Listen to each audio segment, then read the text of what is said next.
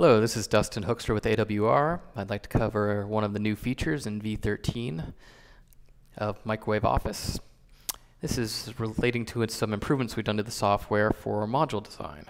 So one thing we've done is improved the ways that a user can manage their complex multi-technology designs.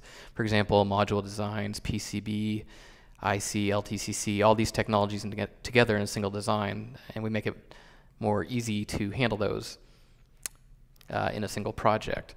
So what I have here is I have a project that has our fictitious AWR MESFET process loaded. So it's got an AWR MESFET PDK, meaning it has all the stack ups and the global definitions, all the layout setups. My LPF file is here. I have my elements here in my circuit elements.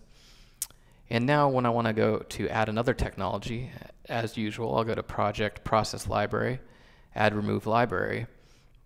And now when I click on Add, instead of just browsing to an INI file, what this is going to allow me to do is choose from a list of a whole bunch of different technologies, and it shows me different versions if I have different versions of the PDKs to choose from. So I started with AWR MESFET. I'm going to add AWR module to it and click OK.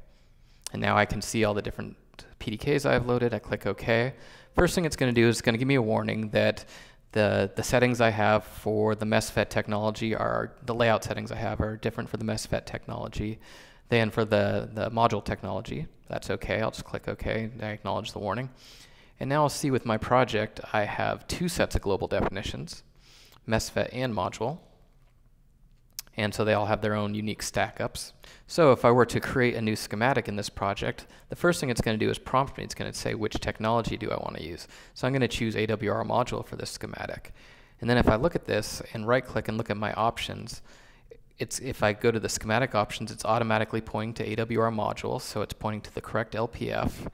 And if I go to my equations tab, I can see it's already pointing to my non-default AWR module global definition. So we'll be using the global definitions here that came when I imported that second PDK and not the default MESFET ones. Additionally, if I were to go into the schematic and add a new stack up, so I'll add a new stack up element here.